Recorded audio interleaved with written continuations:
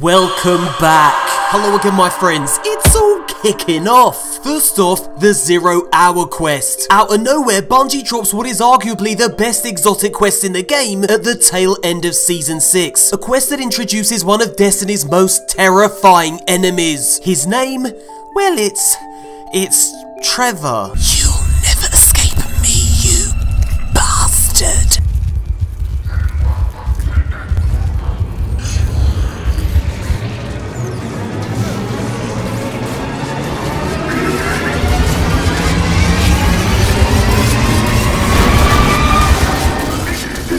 Next up, Season 7. For the first time in Destiny's history, the new raid, Crown of Sorrow, will launch on Day 1. Yeah, let me just repeat that. Day 1. Oh yeah, and by the way, also for Season 7, Bungie's nerfing, well, it's pretty much nerfing effing everything, including player favourites Whisper, Sleeper, Ace of Spades, my beloved Orpheus Rig, how could you, and PvP beast Luna's How. Bungie, you monster!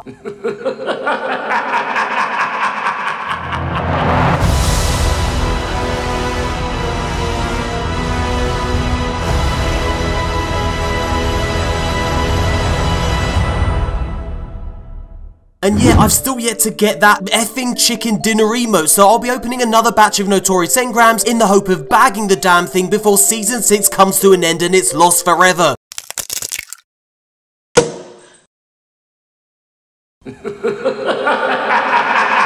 Okay then, so let's start with the 0 Hour quest. Talk about saving the best for last. Now, after a rather lackluster offering from Season 6 that according to Bungie's content schedule ended with a revelry, players were more than ready to move on to Season 7. And then bam, out of nowhere like a Randy Orton RKO, Bungie drops the mother of all exotic quests, with enough content to keep players busy right up until the start of Season 7. Now personally, 0 Hour is one of my favourite content drops in Destiny 2, and Bungie the mad lads even managed to finally make use of that weird basement area on the farm. Now ever since Destiny 2 launched 2 years ago, I've been curious as to what the point of this little cubby hole was. Well, now we know. It's where the 0 Hour quest kicks off. It's where you meet up with Mithrax, a fallen captain ally who takes you back to the wreckage of the old tower. Now your mission is to chase down the scum who have stolen Seether tech from the Cryptarch's vault deep inside the tower. It's an awesome bit of storytelling that rewards you with an awesome bit of kit. The exotic pulse rifle Outbreak Perfected, an augmented version of Outbreak Prime, which players were first introduced to back in Rise of Iron. And here we are inside the Cryptarch's vault, and as you can see, the weapon has been swiped. The casing it was stored in surgically cut away to gain access to the loot inside. A nice bit of visual storytelling. I mean, this mission has it all. A nostalgic return to the old tower, a vertigo-inducing shortcut for anyone who's in a bit of a hurry. Just make sure that you stick the landing. Vent shooting shenanigans, you show those vents who's boss. Slice and dice fan action. Pro tip, if you value your genitals, don't touch the blades. Switches to help out your slow ass teammates. Trevor's terrifying death maze of death. Expect to die because Trevor actually hates you. It's true, I effing hate you. Oh, hello, what have we got here? Another cheeky little jump. Don't mind if I do, just stay in the middle and you should be okay. Splat. Alright, nice. A super secret door and hidden passageway combo that leads to the Cryptarch's vault. Plinths. Lots of plinths.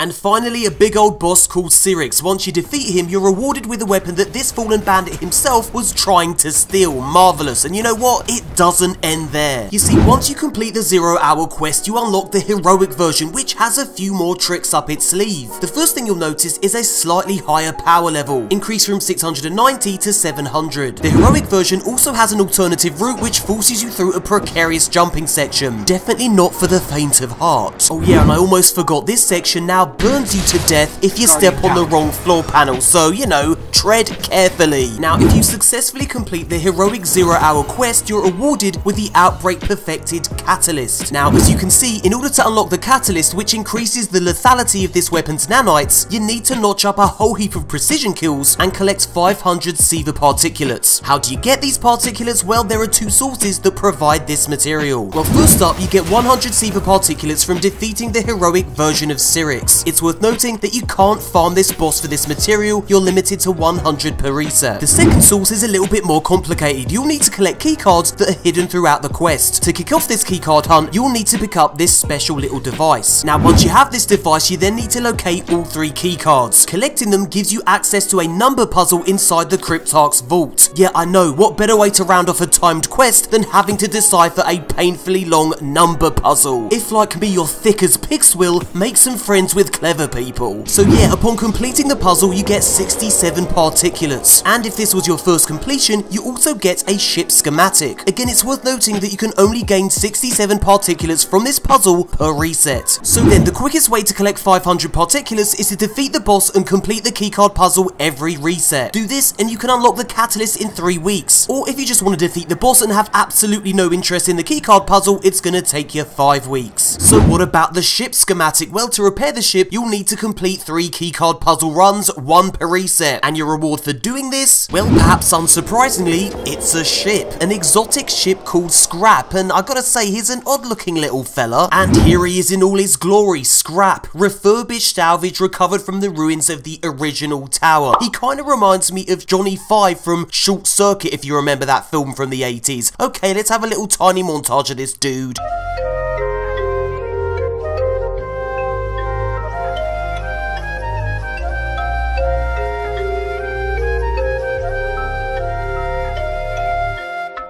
Shut the fuck up, my name's Scrap, I'll be chilling in the tower, been with all the other wreck trash.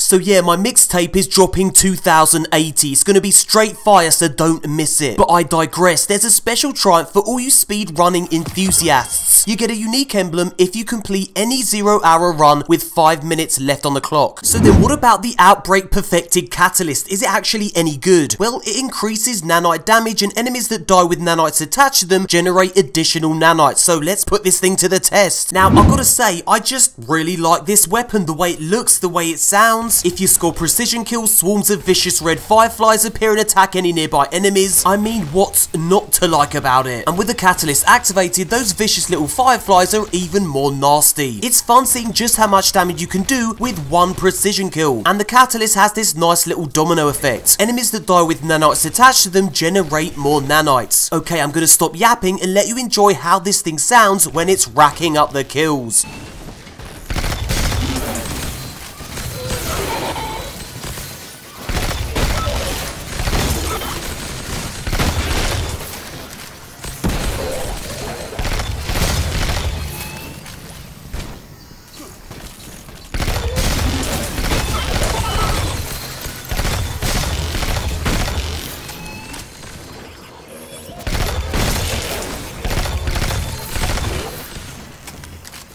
So yeah, that's pretty much everything you need to know about the 0-hour quest. Now, before we move on to Season 7, I want to talk about the last 2 invitations of the 9 from Season 6. In Week 8, Bungie dropped yet another reference to those mysterious pyramid ships. And then in Week 9, the final invitation teases yet another reference to those effing ships. Okay, Bungo, message received loud and clear. My guess is that future content will finally pay off these teases, perhaps Destiny 3, perhaps sooner. Okay, now let's move on to Season 7, which drops June 4th. And you know what else drops June 4th? The new raid. Yep, that's right, for the first time in Destiny's history, the new raid drops on day 1. The name of the raid is Crown of Sorrow, and it goes live 4 PM Pacific time. The recommended power level is 715. Now, here are some things worth noting. Last Wish and Scourge of the Past will be unavailable until Crown of Sorrow has been beaten. This prevents players with a stash of ethereal keys from gaining an advantage. Bungie is also nerfing the drop rate of prime engrams for the first 24 hours of Season 7. Only 2 per character. Again, this is to stop players farming these engrams to help boost their power level for the raid, so yeah, good luck. And that's not the only thing Bungie is nerfing in Season 7. The Season of Opulence is going on a right old nerf spree. Why? Well, here's Bungie's explanation. For Season of Opulence, several notable weapons are being adjusted. We want to ensure that encounters, raids and other endgame content, for example, remain a challenge. Some of Destiny's weapons have been overwhelming that challenge. Our first choice is to buff underused weapons, but if we continue to push every weapon up higher and higher, it will be impossible to maintain challenging experiences. In short, certain weapons are so damn OP,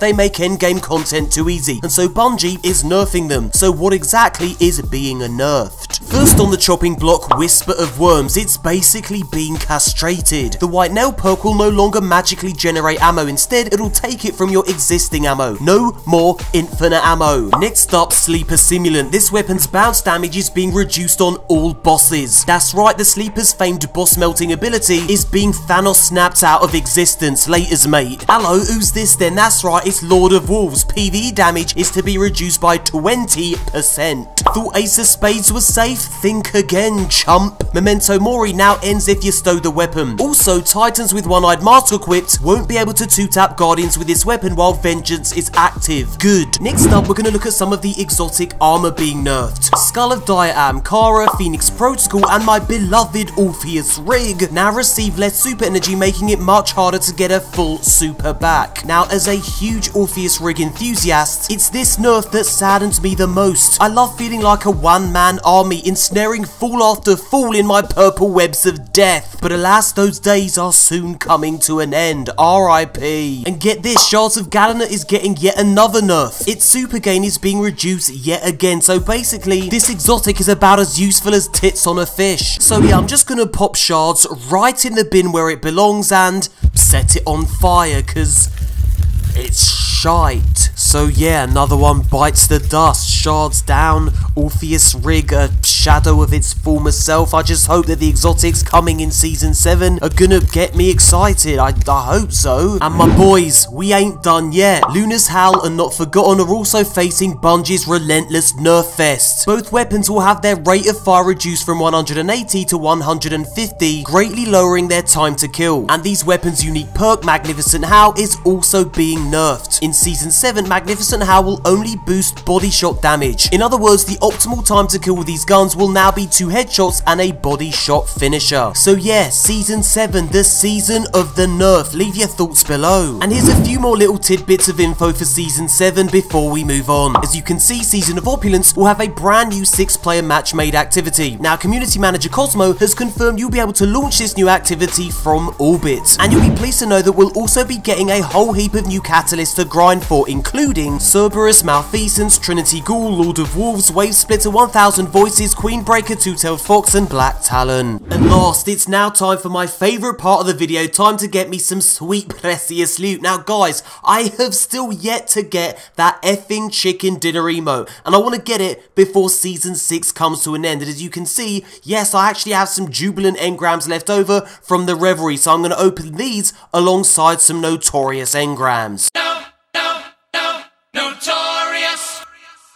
Okay, now surely we're gonna get that damn chicken dinner emote on this run. Okay, let's do it. It's gonna be done. I just got a feeling in my bones. Okay, we've got some Jubilant engrams, like I said, so let's burn through those. But we've got to get it. Okay, I thought that was it. It's not. More Jubilant engrams. Let's see what we get. We've got the Ricochet dance. Okay, come on. We've got to get that chicken dinner emote. It has to be done. Now, I've actually got some more of these in my Postmaster, so if we don't get it on this run, I'm going to hop back to the Postmaster, fill up, and get some more of these damn things. Okay, Jubilant engram, that's not going to drop the chicken dinner emote. Come on, surely now. Surely effing now. F for you. Let's go back to the Postmaster. Okay, now guys, before I collect these engrams, I just want to show you something. Some of you guys have been like, MoreConsole, I reckon you actually do have the chicken dinner emote, and you're stringing us along, you piece of shit. Well, guys, I just want to show you, as you can see, I don't have the chicken dinner emote. It's legit. I've just been really goddamn unlucky. So let me just go back to the Postmaster. Let's just collect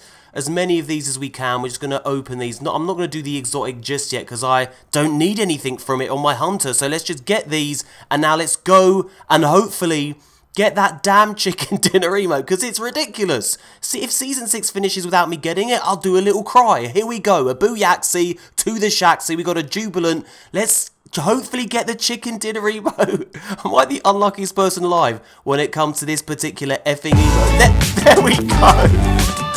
Oh my days, fam. We finally effing got it. We finally effing got it. Jesus. It only took 60,000 centuries, but we did it. So we can put that one to rest. Oh my god, we might as well open the rest of these because why the hell not? But we finally got that goddamn chicken dinner emote.